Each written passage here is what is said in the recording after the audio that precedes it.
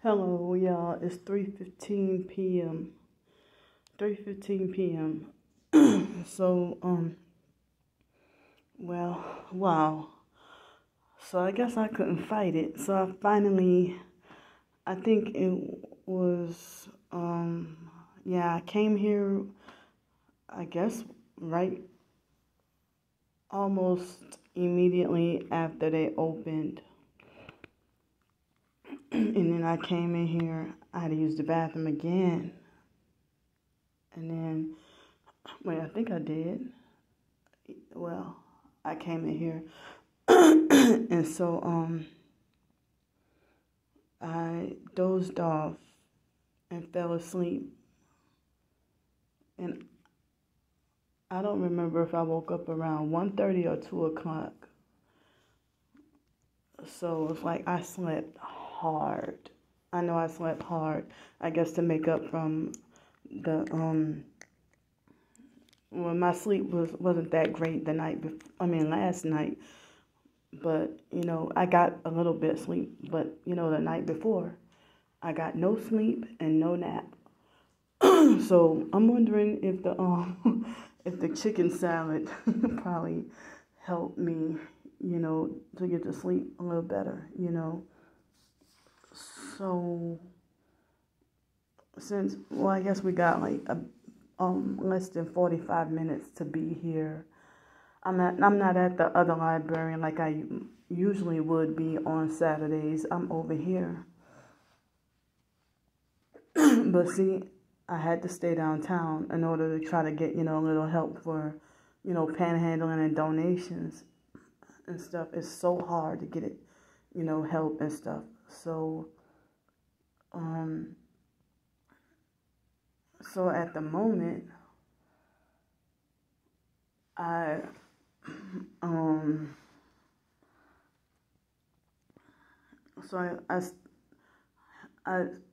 probably gonna need to panhandle for dinner again tonight, because I think I have probably one paper dollar, maybe about $1 and some loose coins, approximately. I didn't count it, and then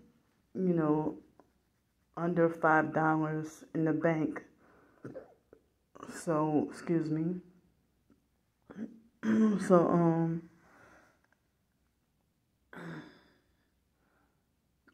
well, so I'm gonna need to have the panhandle and try to, sometimes, I ask straight up, ask people, is there any way you can help me get dinner to eat? And sometimes be like, every once in a while I get like a rare person be like, well, I'll buy you some dinner, and then they use their debit card or credit card to help me out, But being homeless, it's like you don't always need money for food all the time. And that's what people expected, to only get you food. But sometimes you might need money for personal hygiene items or this or that or whatever, bus fare, or you might want to get your little laundry done, a small load of laundry. If you one of those type of functioning homeless people who do try to better yourself and try to get out of your situation, keep fighting, but being targeted, they make sure they keep you down. They don't let you try to improve yourself. Excuse me. So it looks like, well, yesterday, I kept on getting these messages, warnings about such dangerous and severe weather. And then later on, everything was fine later on. So today and tomorrow, it's not supposed to rain. It's not supposed to rain today and tomorrow. So, it's not supposed to rain today and tomorrow. Excuse me. And then, this, like Monday and the rest of the week, I guess it's supposed to rain. So, excuse me. Well, since I dozed off and took a much needed, deep, hard nap, I didn't get to work on writing anything at all. And so my heart feels heavy right now, like a lot of pressure on my heart, and from the sleep deprivation. And there was one point I felt it beating really hard. Sometimes, kind of like for no reason earlier. And so I've been, it's more so when I'm on the streets. I don't know, it's kind of weird because I've talked before about when I'm homeless on the streets and sleeping outside, I don't get sick as much. I don't get that many ear infections. My seborrheic dermatitis is way better. And, I have less colds and flu. Whatever other sickness, I end up being less sick. But, having to be out on the streets and hypervigilant and stuff, I got to get sick another way. Sometimes on the streets or with the roof over my head, they hit me with the energy weapons. I got to be sleep deprived and this, that, whatever. And me dealing with the inflammation and swelling, and other targeted individuals say that too, about how, I have to deal with my ankles and legs swelling, and sometimes my arms will be swollen too, if it's bad enough, the swelling is bad enough. And the fluid retention and the swelling from the sleep deprivation, sometimes I feel like as if balloons are growing inside of my feet, the best way I can put it. Like water balloons. More like, I feel like water balloons are growing. And it's like as if I'm walking on fluid inside of my feet. And it's like, it feels kind of awkward.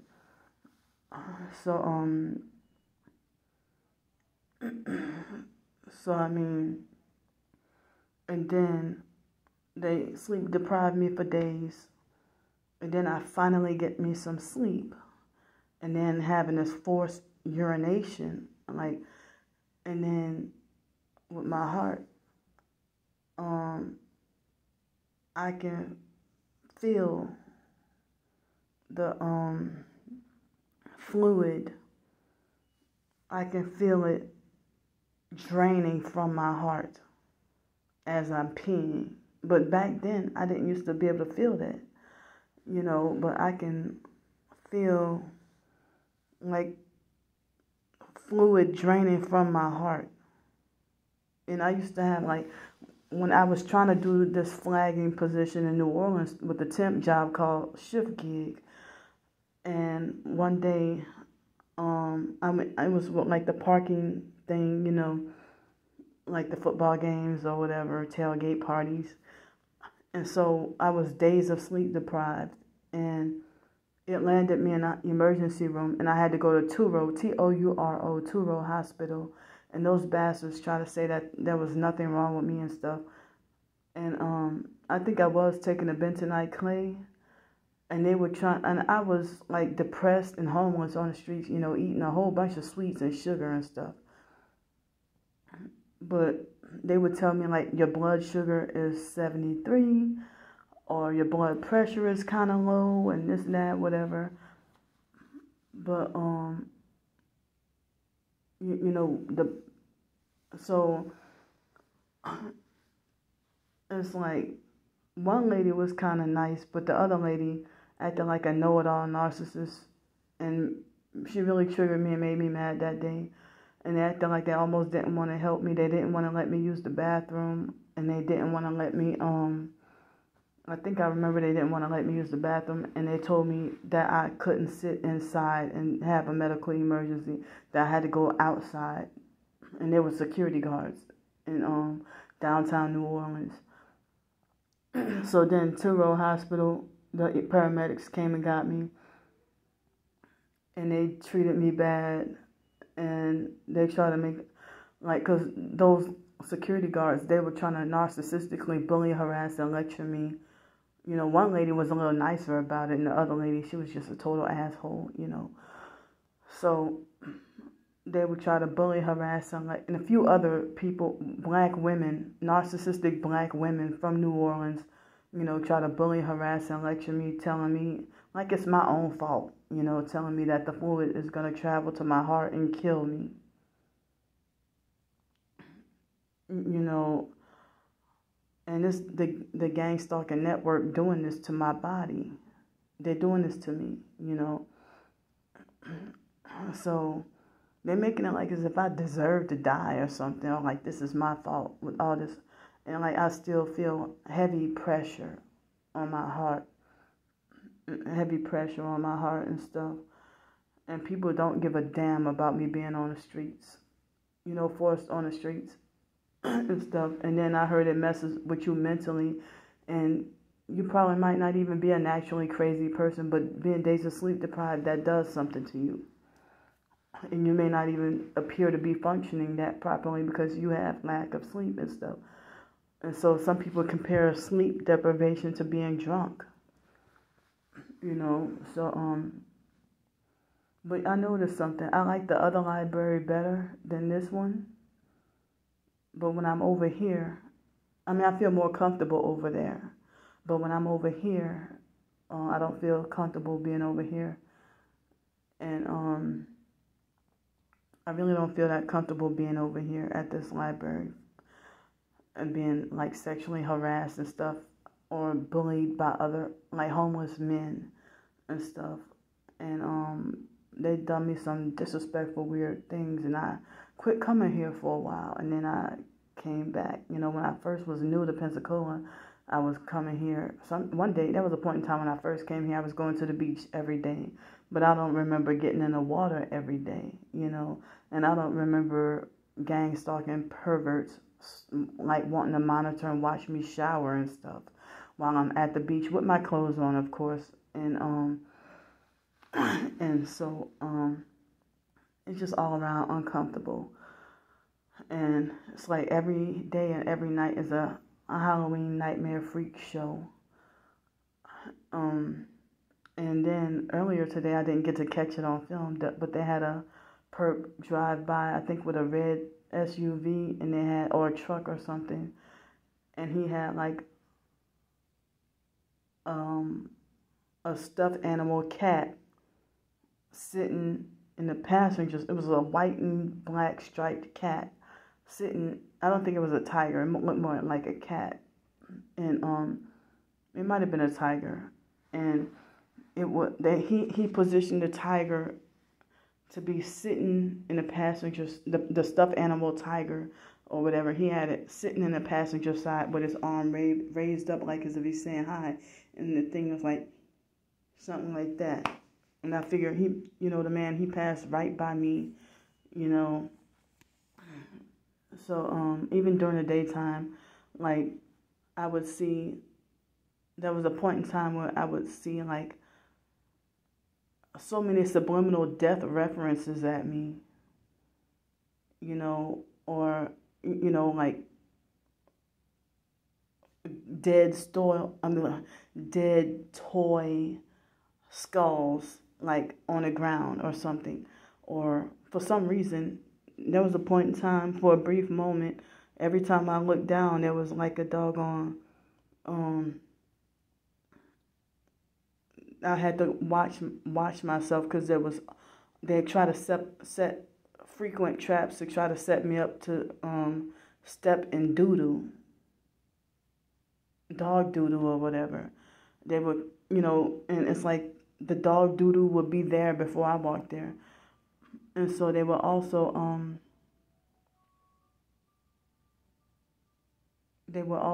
try to do stuff like, see, that's somebody's cell phone. They also would, so then one time I have a picture, well, I mean, I took it on my phone, and it's probably on my gang stalking proof on my other, the main Targeted by the Psych World channel. It's a picture of a skeleton sitting in the back of a car, and waving. It's creepy.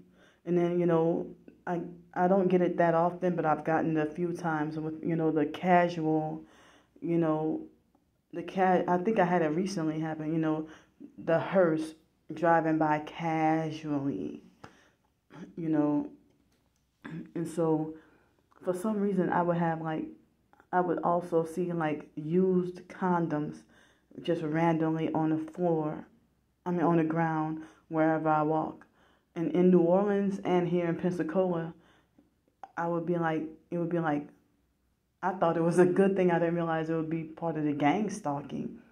But, I thought it was like just random pure luck that, wow, if it would be like, I thought it was good thing that, if I just randomly found $5 bill on the ground on Canal Street in New Orleans a few times, and a few times here in Pensacola as well.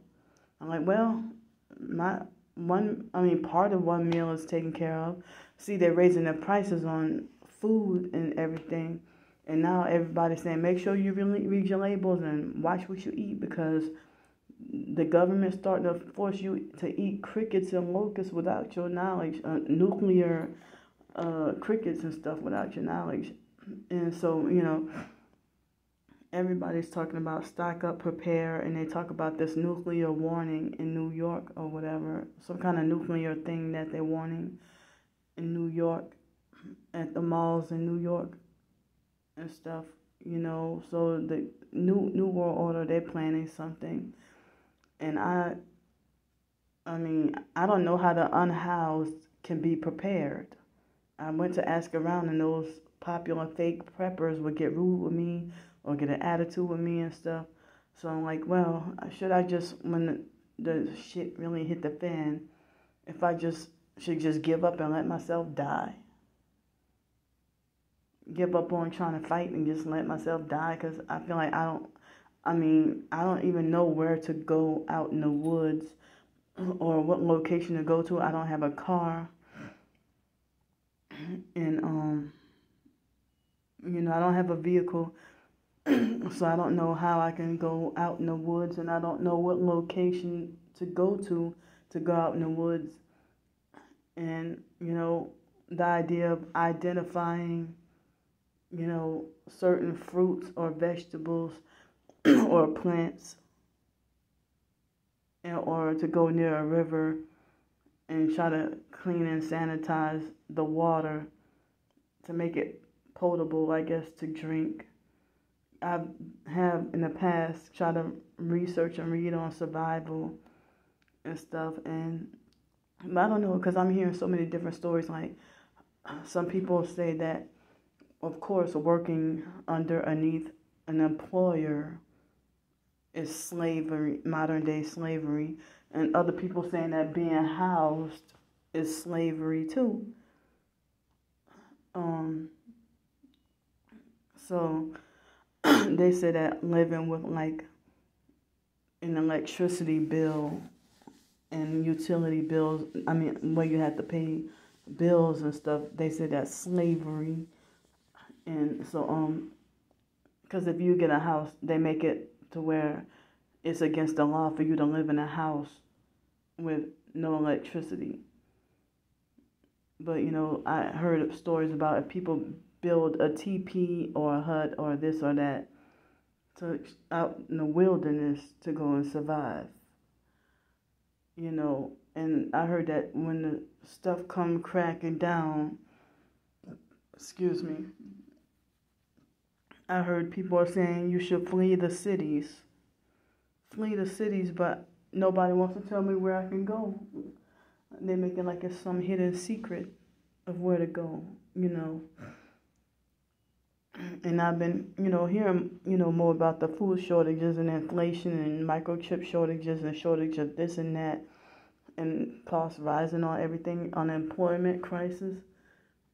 But then, people still want to be picky about, giving you a job. But then people don't want to allow you to venture out on your own. Because see, if you're an entrepreneur and you can controlling your own thing, then I guess the government can have less control over you.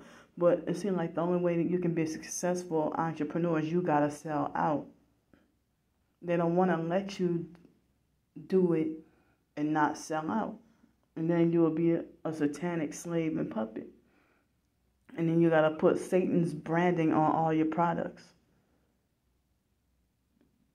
And then that's how you get your doggone success. Not because you're a damn good cook, or because you're a great singer, or great author, or actor, or actress, or whatever. Because if I would have sold out and then have Satan's blessings on my freaking blog and my short stories and stuff, wow, it's like that could be like the exact same writing, and I could still be making like tons of money, all because I sold out. And I'm not trying to do that. But then again, they would try to tweak things and try to control everything.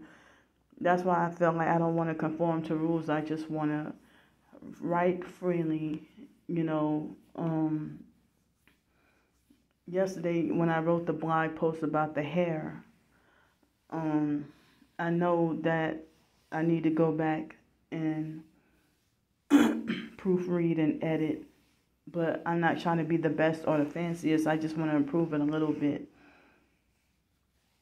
But I don't know if later today if I'll get a chance to write anymore. I don't know.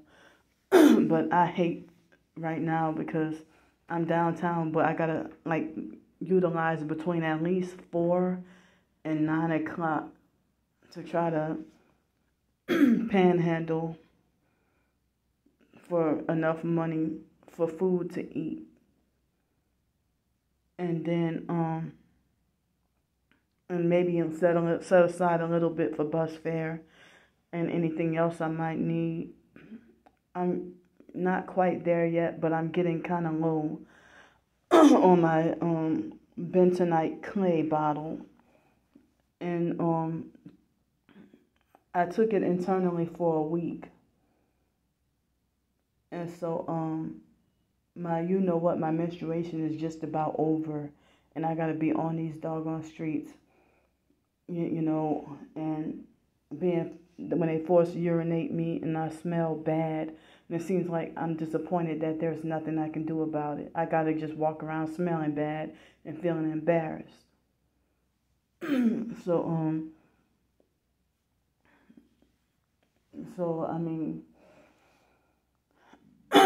excuse me, they got just so many fake people in this world. So many people that's just fake. And so I mean, that's another reason why, it's like people would tell me that I have, a pure soul or a beautiful soul and stuff, but then they use it to exploit and abuse me, and then after I out it and expose the truth about them, then after I expose the truth about them, then they all of a sudden they have a change of narrative, and now I'm the dirty one. And then they can't find any truth, so they use the slander campaign. They repeat the slander campaigns that they heard about me, So anyway, I'm sorry that I'm kind of all over the place mentally right now, because I still need more sleep, and I have all that heavy pressure on my heart, and then I feel the pressure taking less than 3 more minutes to say what I need to say. So and now it slipped my mind what I needed to talk about. Oh, one thing, I noticed that my subscribers are raising, but the thing is, I don't think I'm getting more supporters. I think I'm getting an increase in the amount of haters, because all these hate comments I get, the same tired shit. Oh, get help, you need medication, you're crazy. They subscribe just to say that, So the YouTube Shorts feature, I think was helping. And I don't even do the shorts intentionally. I just, do however long I feel I need to. If it need to be long, it need to be long. If it need to be short, it need to be short. But, I think that's really helping more views and subscribers and stuff. Thank you, YouTube. So, but anyway, so I really think my haters is growing. The gang stalking, more online gang stalkers is growing. So I'm not even getting, that much more supporters. Maybe a few more supporters, a couple more new people, but not that many. But thanks for the doggone subscribers, because now I just hit like 551. And this is naturally in the online purpose of falsely accusing me of buying subscribers. What money, if I don't have any, what money do I have to buy subscribers for? I ain't that doggone desperate. So, I mean, I want to do some more writing today if I have the opportunity, but if not, then tomorrow. But if I would have been at the other library, I can kill time at the mall and eat like I usually do. But I don't have anywhere I can sit around for a few hours, not downtown. So I guess I have to utilize that time to panhandle. But if y'all have anything y'all can spare, to donate, everything is in the description box of this video. If y'all can, help me out with whatever. And so, the video is going to roll over because I got a little more I need to say. So, I checked